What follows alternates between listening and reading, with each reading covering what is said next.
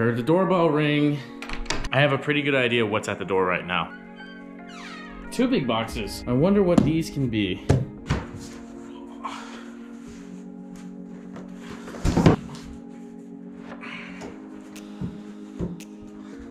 Do me a favor right now, leave me a like on this video. We're about to get ready to start unboxing these bad boys, and I'll show you what's inside of them. I'm not exactly sure which box is which, so I'm just gonna go ahead and get started cutting them. Oh, I just saw a peek. I may or may not be nursing a semi right now.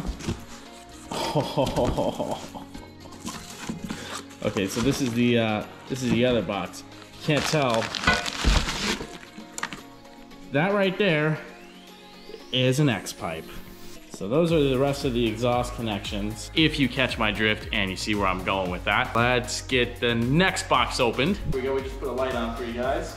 And I just stabbed my finger with a staple, but that's okay.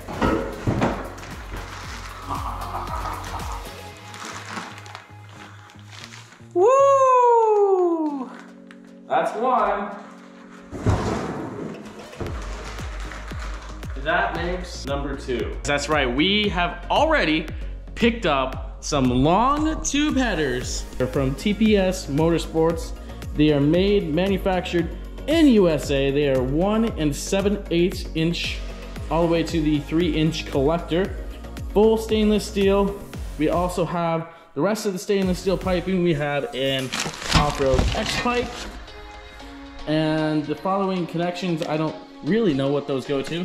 But we have several other goodies in here as well too, which I will also go over. All right, I went ahead and laid all of the exhaust components out for you.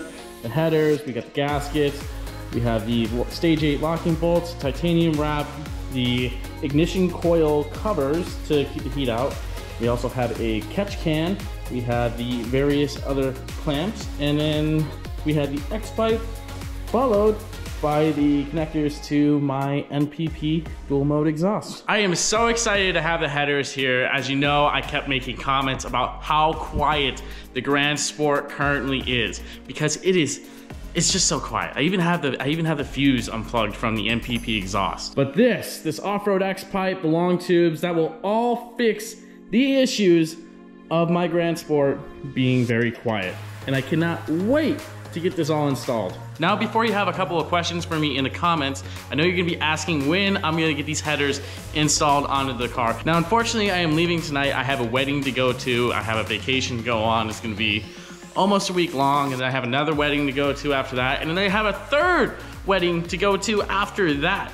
So I am booked out. I am going to try my best to get these on the car very soon. I haven't determined whether I am gonna put the headers on myself or if I'm gonna pay a shop to do it. I am gonna call around and get a couple quotes. Preferably I would want a shop that could dyno tune the car while it's there as well, and then also get, you know, like a baseline for me. As you know, headers are not the most simple install. My car being a Grandsport with the dry sump oil system is going to make it even harder to install, because you're gonna have all those external oil pump lines in the way while you're doing the header install. But rest assured, we'll have these parts on the car very soon. Probably do my own wrap job on these headers as well. I'm gonna show you how to wrap your headers with some titanium wrap. I think that would be really cool. I think a lot of you will like to see that. Let me know in the comments below if you do want to see that. But I think we're gonna end that video here. I hope you guys are excited to hear how this thing is going to sound with the headers on the car with the catless X-pipe. It should be nearly full loud. We are keeping the NPP axle back because I really do like the sound of that axle back. If it's still not loud enough for me, maybe we will do another axle back for the car. But once again, if you're watching to the end, thank you, I appreciate you. Make sure you leave a like on this video and subscribe to follow the build, because we are still very, very early in the process of building this car. I look forward to seeing you guys in the next video. I'll catch you later.